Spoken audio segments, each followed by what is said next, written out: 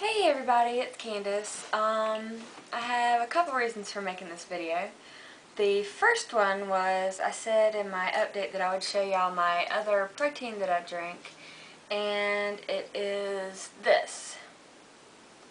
It's Super Whey protein shot. It's got 26 grams of protein, 110 calories, which I know seems like a lot, depending. One carbohydrate, no sugars, you know. I get the fruit punch flavor because that's all that Walmart sells by my house, and I just mix it with like sugar-free Kool-Aid or Crystal Light, something like that. And it's pretty good. I mean, it's really disgusting and smells like protein when you just open it the way it is. But when you mix it with Kool-Aid and stuff, you can hardly even taste it other than the fruit punchy flavor. So that is one reason. The other reason I'm making this video is because I was supposed to work last night, and I went to work, and when I got there, a couple hours into work, I tried to eat dinner, and I had about 3 tiny little bites of my dinner, and I felt like it just wasn't going down at all. So I ended up throwing up, and I had this really terrible pain right here, and it would come and go, you know, within minutes. But I mean, it was some of the worst pain ever.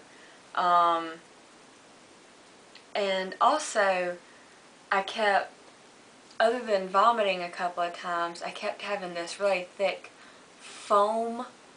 Just, it's almost like I was burping it up, but it was just coming up, just by itself, just this thick white foam coming up with, you know, what I could tell with the flavor of the stuff I had eaten. It was really gross. And I called my surgeon while I was at work. Of course, my boss was like, go ahead and go. I had to have Todd come pick me up because I couldn't drive that way. And I talked to the surgeon, and he said that it sounded like I had a stricture, which it's where the pouch meets the small intestine, and it's now swollen or you know, constricted, and so it's taking a while for stuff to go down, and it seems like food is, I guess, not wanting to go down. So he told me to go to the doctor's office this morning, or if the pain, you know, I couldn't get any relief at all, then he would admit me last night. But I ended up getting better last night. He said, don't eat anything, just only drink. Go to the doctor's office first thing this morning. So I went there, and they sent me to Baptist to have another upper GI gastrographin swallow study, which was so disgusting. It was the same stuff that I had to have that I did the study with the day after my surgery.